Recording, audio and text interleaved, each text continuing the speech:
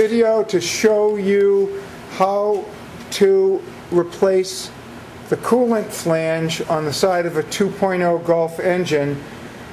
We have a unique point of view since the engine is out of the car, but it's a good way that you can actually see how this whole thing is put together.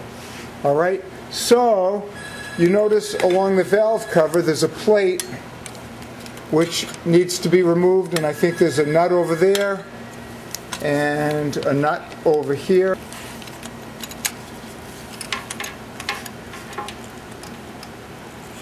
And even that's probably enough. Yeah, okay. So you can see the reason we had to remove the plate is because in order to get the coolant flange, that metal pipe has to be lifted. That pipe runs all the way across the front of the engine to the thermostat housing part of the block. Because you have to have enough clearance to be able to get that flange out. Yeah, because that pipe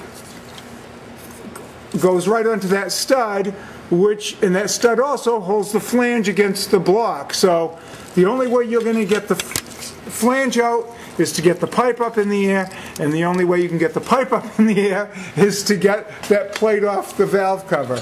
That's why nobody else can make this video unless they've got the engine out of the automobile.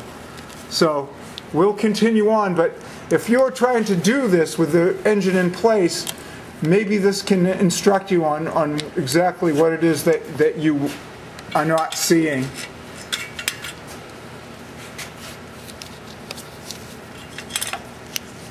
Alright, so yeah, look at. So that has to come out that way, yeah. Yep.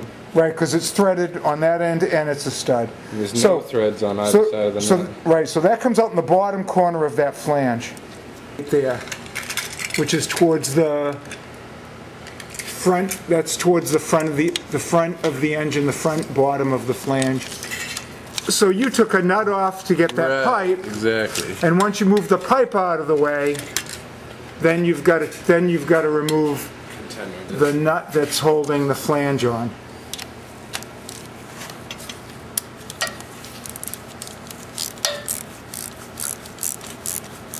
So this job is really easy if you decide to take your entire engine out of the car. That's what I'd recommend. I mean, it kind of would be relatively exposed. So it's another, okay, so it's another stud. Yes? Let me see. Let's look at it. Same thing. Oh, and it's an identical thing.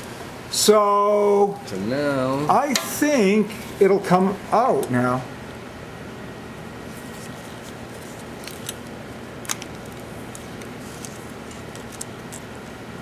Oh, and that's a big rubber O-ring. Okay, so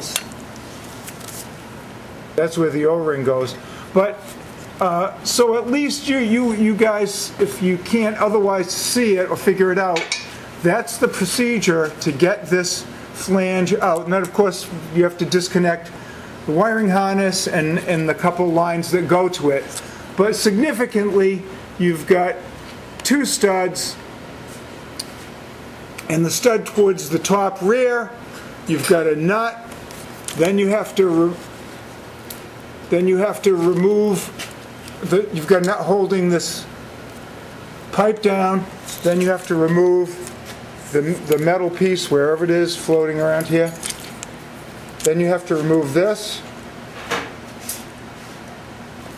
Then you can lift the pipe up quite a bit, and then with the pipe up you remove the other stud, and then you can take the flange off. So I hope this helps. Good luck.